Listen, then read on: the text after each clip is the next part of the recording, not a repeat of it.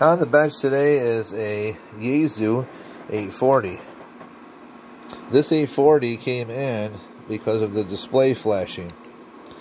Get that back on. There we go. On 7240. Okay. So the display was flashing. And problem with this is very common with these radios.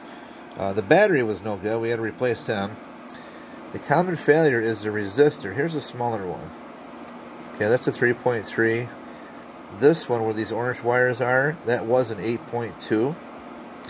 And they've got these new improved resistors that you can mount to the wall of the chassis, which is better because this will take up, this is your heat sink. This will take care of that instead of discoloring the board and burning out the pads and the traces.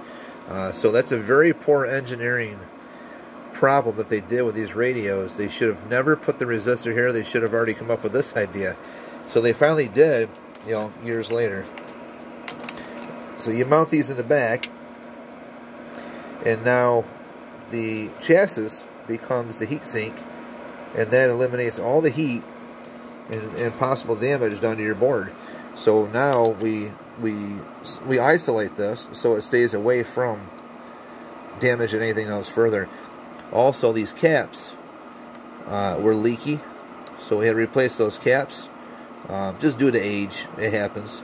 There's your audio final. And then this guy down here is your 5 volts, and that's your 9 volt regulator. And here's your touch off points. Okay?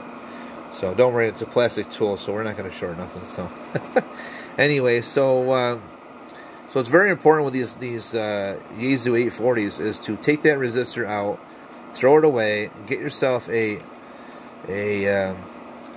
mountable type. I'd have to look it up to see what exactly they are. I remember it's a PWR 221 resistor. If you look those up online through like DigiKey, you can get those for DigiKey. They're pretty reasonable priced, and this will eliminate 100% of your problems ever again with that display. Now, the other thing that could also make a display flash on certain bands would be your alignment. Okay, I have seen that. Very rare does it happen. Usually this happens because people get inside and they start turning coils. They don't know what they are doing. So that's a very rare thing to happen, to see the tuning out of alignment. And when you tune these, or not tune these, but when you align these coils, you got to be very careful because each one selects different portions of a high and low portion of your band. So it's very critical how you do these. And these are like spot on. So you've got to be, I mean, we're talking just like, oh my God, 64th of an inch of a turn basically. I mean, you got to be very careful how you adjust these to get these all aligned for all your bands. But the most common 99% of the time failure are this power resistor and the regulators and leaky caps. Okay, so you guys got display issues and they flash on these 840s, that is where you want to look. Okay, so, and here's the regulators I took out. They were no good. In this case, we also found a bad crystal too. So, and here's the FM board, and then the CWAM filter that I'll have to put back inside here when I'm all done. But before we go through everything and get things where they need to be. And power output wise, these are phenomenal. These are great radios. I own one of these myself. I love these 840s.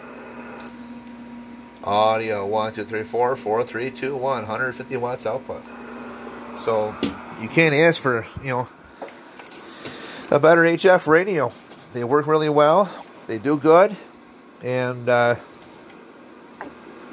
man, I tell you, I've seen several of these things come in my shop for the same thing, display issues. And I have never had one come back. I've been doing this for 35 years. In the last probably, I don't know, we'll say 8 years, I've seen a pile full of these Yaesus come through for this display problem. Not a single one has come back. And most of those guys still have those today. They still use them every day. A lot of them I still talk to on the 80-meter band, 40-meter band. They'll jump on these nets and they brag about how good these radios are. They are really good radios if you get inside here and do them right. So proper alignment, proper tuning, and all that good stuff. So anyways, I want to do a short video clip of this one here. DX Radio Shop.